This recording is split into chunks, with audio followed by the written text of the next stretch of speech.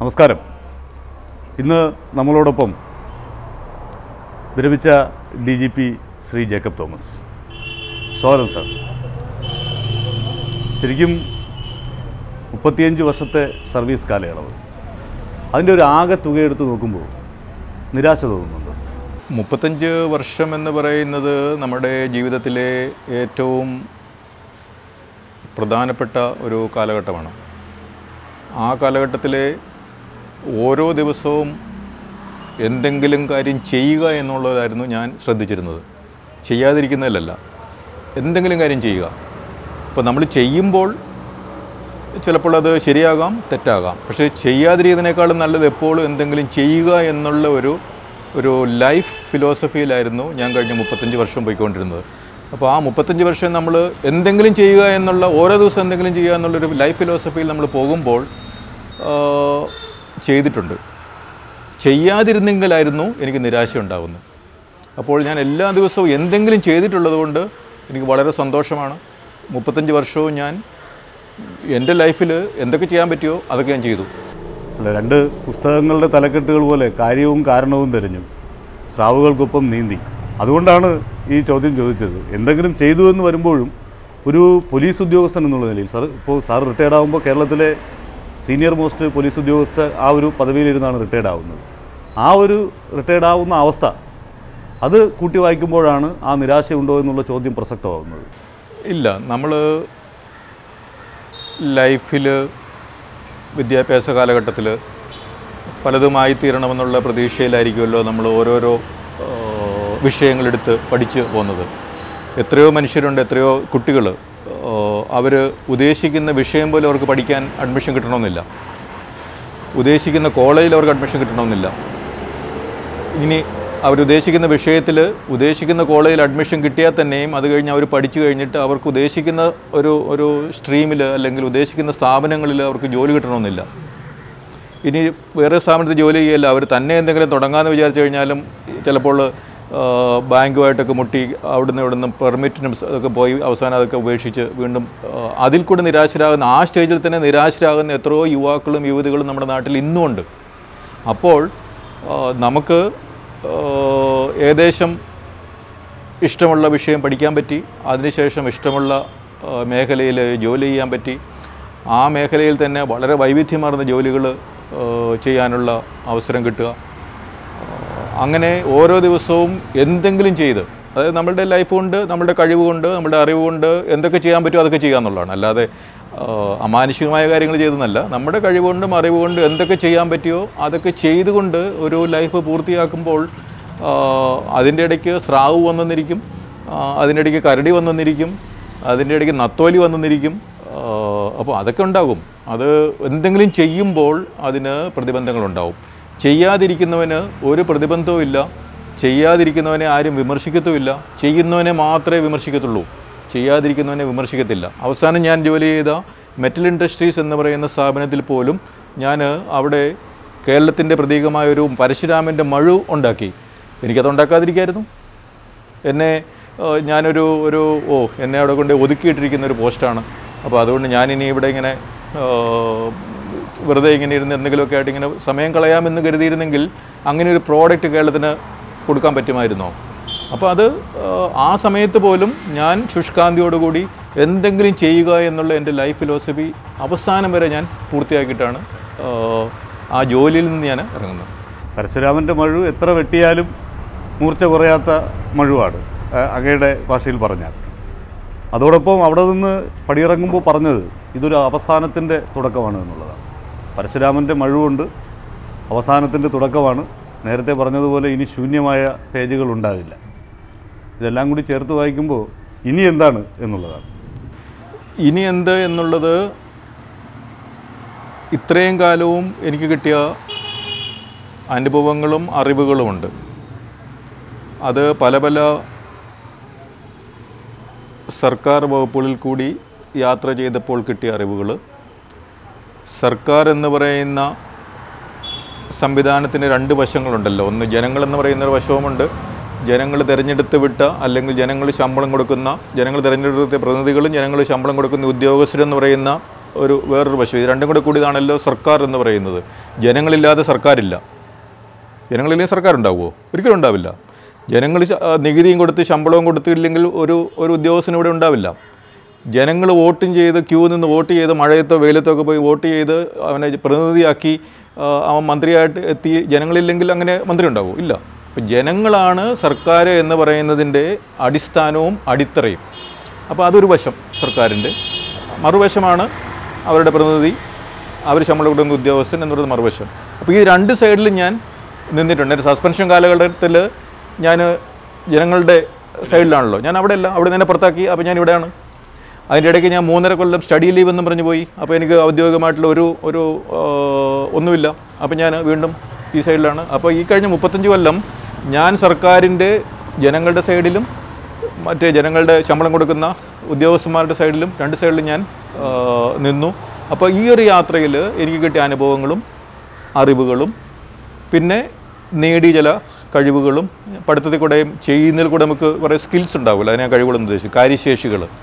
ആ കാര്യശേഷികളൊക്കെ പ്രയോജനപ്പെടുത്തി വീണ്ടും ഓരോ ദിവസവും ഞാനിങ്ങനെ ചെയ്തുകൊണ്ടിരിക്കുക എന്നുള്ള ആ ലൈഫ് ഫിലോസഫി മുന്നോട്ട് കൊണ്ടുപോകുക എന്നാണ് തീരുമാനം.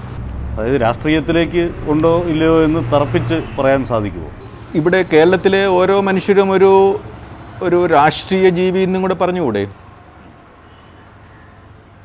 അരാഷ്ട്രീയവാദികൾ അല്ലെ അരാഷ്ട്രീയ ജീവി കേരളത്തിൽ വളരെ കുറവാണ്. കാരണം എന്തിനെപ്പറ്റി അഭിപ്രായമുള്ളവർ, എന്തിനേയും വിമർശിക്കുന്നവർ, അങ്ങനെയുള്ള ഒരു ജനസമൂഹമാണ് മലയാളികളെന്നാണ് എൻ്റെ ഒരു വിലയിരുത്തൽ.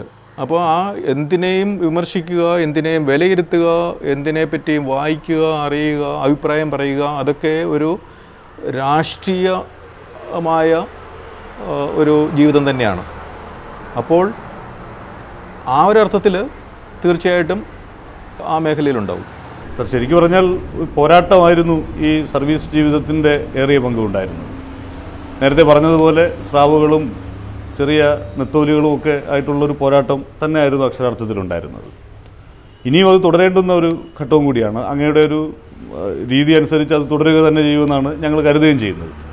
അങ്ങനെ ആകുമ്പോൾ ആ പോരാട്ടം തുടരേണ്ടി വരുന്ന ഒരു ഘട്ടത്തിൽ ഭയം തോന്നുന്നുണ്ട് ഇനിയുള്ള ഒരു കാലയളവിൽ? നേരത്തെ സർവീസിലുണ്ടായിരുന്നു, ഇപ്പോൾ അതിൽ നിന്നൊക്കെ മാറി ഒരു സാധാരണക്കാരനായി നിൽക്കുകയാണ്.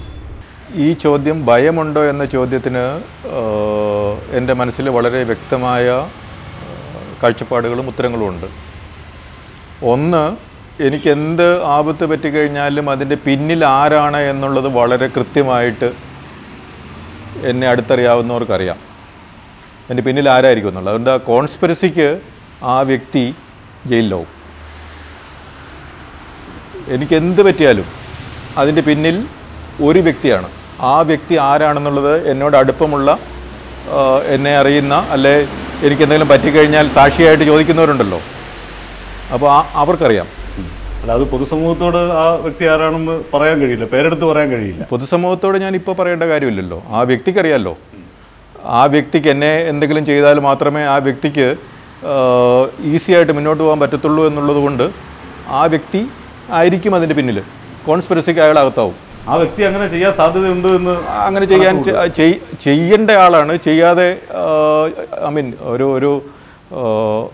ഈ പോരാട്ടം എന്നൊക്കെ പറയുമ്പോഴത്തേനും എതിരാളിയെ ഇല്ലാതാക്കുക, എതിരാളിയെ നിശബ്ദമാക്കുക എന്നുള്ളതൊക്കെ ആരുടെയെങ്കിലുമൊക്കെ ഒരു ആവശ്യമായിരിക്കുമല്ലോ. അതിനാളിൽ എന്നെ ഇത്രയും കാലം ഇങ്ങനെ ഉപദ്രവിച്ചതിൻ്റെ പിന്നിലുള്ള ഉദ്ദേശങ്ങൾ അതൊക്കെ തന്നെയാണല്ലോ. അപ്പോൾ അതൊരു കാര്യം. ആരാണ് എന്നുള്ളത്, ശത്രു ആരാണ് എന്നുള്ളത്, എനിക്ക് എന്തെങ്കിലും വരാൻ കാരണക്കാരൻ ആരായിരിക്കും എന്നുള്ളത് എന്നോട് അടുപ്പമുള്ള, എനിക്ക് എന്തെങ്കിലും പറ്റിക്കഴിഞ്ഞാൽ എനിക്ക് വേണ്ടി പറയുന്ന ആൾക്കാർക്കൊക്കെ അറിയാം. അപ്പോൾ അത് ആ വ്യക്തി. രണ്ടാമത്തെ കാര്യം, once A soldier is always A soldier എന്ന് പറയുന്നൊരു ചൊല്ലുണ്ടല്ലോ. ഒരു സോൾജിയർ ആയിരുന്ന, അല്ലെങ്കിൽ ഒരു പോരാളിയായിരുന്ന ഒരാൾക്ക് ഒരു സുപ്രഭാതത്തിൽ അതൊക്കെ മടക്കി കെട്ടി ഞാൻ ഇന്ന് മുതൽ പോരാളി അല്ല എന്ന് ആക്കാൻ പറ്റില്ല. കാരണം അതൊരു വ്യക്തിത്വത്തിൻ്റെ ഭാഗമാണ്. ചിലർ ജന്മന ഭീരുക്കളായിരിക്കും.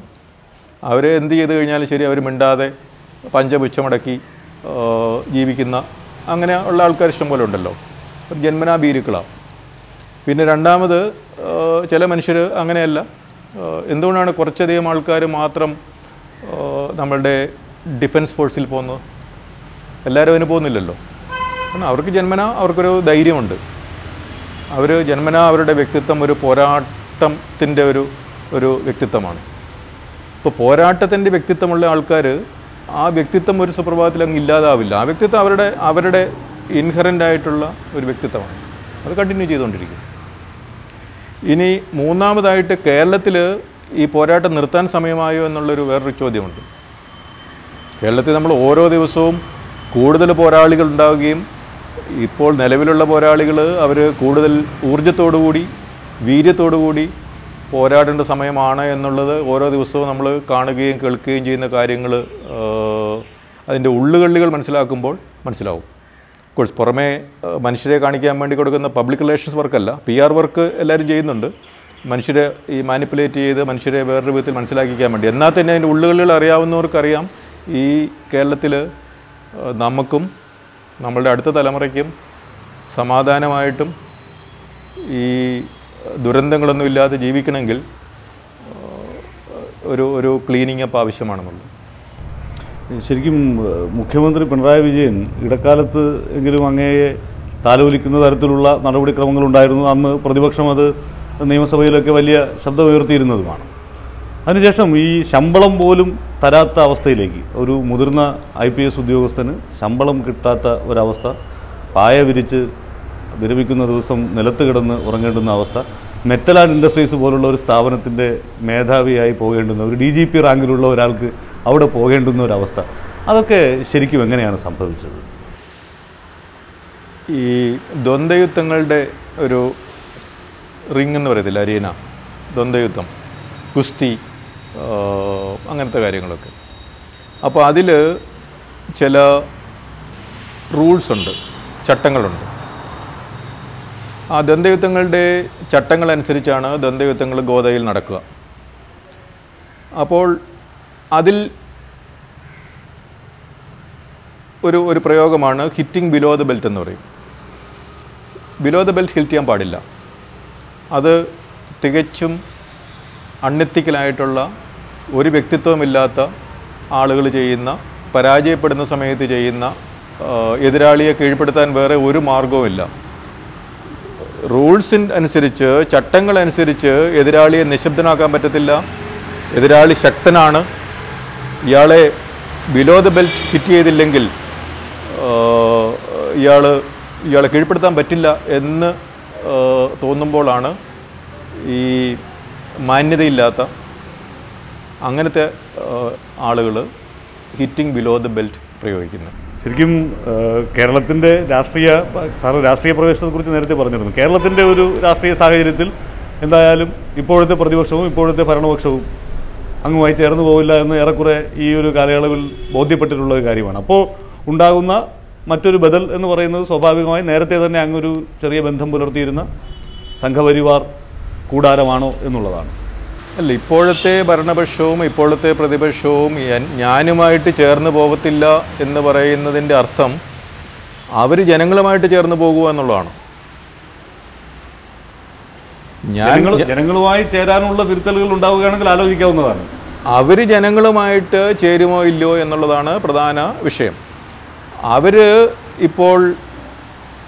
ഇപ്പോഴത്തെ ഇത്രയും കാലവും ഇവിടെ ഭരിച്ച LDF, UDF എന്ന് പറയുന്ന രാഷ്ട്രീയ പ്രസ്ഥാനത്തിലെ പ്രധാന ആൾക്കാർ ഒരു 10-20 വർഷം പുറകോട്ട് പോകുമ്പോൾ അങ്ങനെയൊന്നുമല്ല കേട്ടോ. നല്ല മനുഷ്യരായിരുന്നു ഇവരെല്ലാവരും തന്നെ. ഇപ്പോൾ അച്യുതമേനോൻ എന്ന് പറയുന്നത് LDFൻ്റെ ഒരു മുഖ്യമന്ത്രിയായിരുന്നു. വളരെ സാത്വികനായ, ജെന്റിൽമാനായിട്ടുള്ള, ഒരിക്കലും ബിലോ ദ ബെൽറ്റ് ഹിറ്റ് ചെയ്യാത്ത, ചട്ടങ്ങളനുസരിച്ച് മാത്രം പോകുന്ന മാന്യനായ ഒരു വ്യക്തിയായിരുന്നു, ഭരണാധികാരിയായിരുന്നു അച്യുതമേനോൻ. അതിനുശേഷം വന്ന LDF തന്നെ സഖാവ് EK നായനാർ മാന്യനായ വ്യക്തിയായിരുന്നു, ഒരിക്കലും ബിലോ ദ ബെൽറ്റ് ഹിറ്റ് ചെയ്യില്ല. ഈവൻ അച്യുതാനന്ദൻ പോലും ബിലോ ദ ബെൽറ്റ് ഹിറ്റ് ചെയ്യുന്ന ഒരു ആളായിട്ട് എനിക്ക് അനുഭവപ്പെട്ടിട്ടില്ല. ഉമ്മൻചാണ്ടിയുടെ ആദ്യത്തെ ഭരണകാലം, ആദ്യ മുഖ്യമന്ത്രിയായ സമയത്ത് അദ്ദേഹവും കേരളത്തിൻ്റെ വികസനത്തിന് വേണ്ടിയിട്ട് അഹോരാത്രം പണിയെടുത്തതായിട്ട് എനിക്ക് അനുഭവപ്പെട്ടിട്ടുണ്ട്. അതിനു മുമ്പുള്ള കരുണാകരന്, അങ്ങനെയുള്ള എനിക്കറിയാവുന്ന മുഖ്യമന്ത്രിമാരൊക്കെ തന്നെ കേരളത്തിൻ്റെ വികസനത്തിന് വേണ്ടിയിട്ട് ഒരിക്കലും ഈ ബിലോ ദ ബെൽറ്റ് ഹിറ്റ് ചെയ്യുന്ന ടൈപ്പ്, അങ്ങനത്തെ ഒരു മാന്യതയില്ലാത്ത വ്യക്തിത്വങ്ങളായിരുന്നില്ല അവരൊക്കെ. അപ്പോൾ ജനങ്ങൾ ഈ പറഞ്ഞ LDFിനെയും UDFിനെയും ഇന്നത്തെ അവരെ കാണുന്നത് എങ്ങനെയെന്നുള്ളത് ഇപ്പോൾ ജനങ്ങളുടെ ഒരു general മൂഡുണ്ടല്ലോ, general mood, public current എന്ന് നമ്മൾ ഈ പറയുന്ന പബ്ലിക് കറണ്ടല്ല, ജനറൽ മൂഡ്. ഒന്നിങ്ങനെ ദുരന്തങ്ങൾ ഒന്നിൻ്റെ പുറകെ ഒന്നായിട്ട് വരുന്നു. അത് എല്ലാ ദുരന്തങ്ങളും ഈ കാലാവസ്ഥ വ്യതിയാന കാലഘട്ടത്തിൽ മനുഷ്യനിർമ്മിതമാണ് എന്ന് ഞാൻ പറയും. ഞാൻ മാത്രമല്ല, എൻവയോൺമെൻറ്റൽ മാനേജ്മെൻറ്റിനെ പറ്റിയും ഭരണനിർവഹണത്തെ പറ്റിയുമൊക്കെ അറിയാവുന്ന വിവരമുള്ളവരൊക്കെ അങ്ങനെ പറയും. കാരണം ഞാൻ എൻവയോൺമെൻറ്റൽ മാനേജ്മെൻറ്റിൽ ഒരു പുസ്തകം എഴുതിയിട്ടുണ്ട്. അത് ടെക്സ്റ്റ് ബുക്കുമാണ് എൻവയോൺമെൻറ്റൽ മാനേജ്മെൻറ്റിൽ. അപ്പോൾ അതുകൊണ്ട് ആ അറിവ് വെച്ചിട്ട് ഞാൻ പറയുകയാണ്. അതിനുവേണ്ടി ഞാൻ കുറേ വർഷങ്ങൾ അതിനുവേണ്ടി പഠിച്ചിട്ടുണ്ട്. അതുകൊണ്ട് പറയുകയാണ്, കേരളത്തിലുണ്ടാകുന്ന ഈ ദുരന്തങ്ങൾ എന്ന് പറയുന്ന എല്ലാ ദുരന്തങ്ങളും തന്നെ ഒഴിവാക്കാവുന്ന ദുരന്തങ്ങളും മനുഷ്യൻ്റെ പിടിപ്പുകേട് കൊണ്ടും വിവരക്കേട് കൊണ്ടും കഴിവുകേട് കൊണ്ടും ഉണ്ടായ, ഭരണത്തിലുള്ള മനുഷ്യരുടെ കഴിവുകേട് കൊണ്ടും ഒക്കെ ഉണ്ടായ കാര്യങ്ങളാണ്. ഈ ഭരണത്തിലുള്ളതെന്ന് പറയുമ്പോഴത്തേക്കും വയനാട്ടിൽ ഒരു വീട് വെക്കാൻ പറ്റാത്ത ഒരു സ്ഥലത്ത് വീട് വെക്കാൻ അനുമതി കൊടുത്ത ശേഷം അവിടെ വീട് വെച്ച ആൾ ഒരു മണ്ണൊലിപ്പിൽ അല്ലെങ്കിൽ ലാൻഡ് സ്ലൈഡിൽ മരിച്ചിട്ടുണ്ടെങ്കിൽ അതിൻ്റെ ഉത്തരവാദിയും ഭരണത്തിലുള്ള ആളാണല്ലോ. കാരണം അയാൾക്ക് അവിടെ വീട് വെക്കാൻ പെർമിഷൻ കൊടുക്കാൻ പാടില്ല. കാരണം അത് ഒരു വൾണറബിൾ ഏരിയ ആണ്, ലാൻഡ് സ്ലൈഡ് പ്രോൺ ഏരിയ ആണ് എന്ന് ഭരണത്തിലുള്ളവൻ അറിയണം. അതുകൊണ്ട് പറഞ്ഞ അറിവില്ലായ്മ കൊണ്ടും വിവരക്കേട് കൊണ്ടും കഴിവില്ലാത്തതുകൊണ്ടും ഭരണത്തിലുള്ളവരുടെ, അതുകൊണ്ടാണ് നമ്മുടെ കേരളത്തിൽ പ്രകൃതി ദുരന്തങ്ങളുണ്ടായത്. എല്ലാ പ്രകൃതി ദുരന്തങ്ങളും. ഇപ്പോൾ ഓഖിയിൽ അത്രയും പേര് മരിച്ചത് ഈ ഭരണത്തിലുള്ളവരുടെ സമയത്ത് അവർ ചെയ്യേണ്ട പണി ചെയ്യാത്തത് കൊണ്ടാണ് എന്ന് ആ സമയത്ത് അതിനെപ്പറ്റി പഠിച്ചിട്ടുള്ള എല്ലാവർക്കും അറിയാം. അപ്പോൾ അത് പറഞ്ഞതിനാണല്ലോ എന്നെ ആദ്യം സസ്പെൻഡ് ചെയ്യുന്നത്.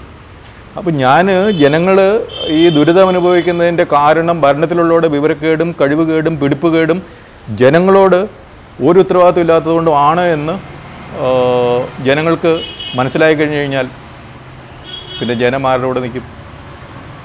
അങ്ങനെ ഒരു മാറ്റത്തിൻ്റെ സാഹചര്യം കേരളത്തിലുണ്ട് എന്ന് തോന്നുന്നുണ്ടോ? ഇപ്പോൾ ബറാക്ക് ഒബാമ അമേരിക്കൻ പ്രസിഡൻ്റ് ആയപ്പോൾ അദ്ദേഹത്തിന് ജനങ്ങൾ വോട്ട് ചെയ്ത് എന്തിനായിരുന്നു? അമേരിക്കയുടെ ചരിത്രത്തിലൊരു കറുത്ത തൊലി വെളുപ്പില്ലാത്ത അവിടുത്തെ ഒരു വംശക്കാരനല്ലാത്ത ഒരാളെ പ്രസിഡൻ്റ് ആക്കുക എന്നുള്ളത് അവർ ചിന്തിക്കുന്നൊരു കാര്യമായിരുന്നില്ല. കാരണം അവിടുത്തെ മജോറിറ്റിയും റേഷ്യലി വൈറ്റ്സാണ്.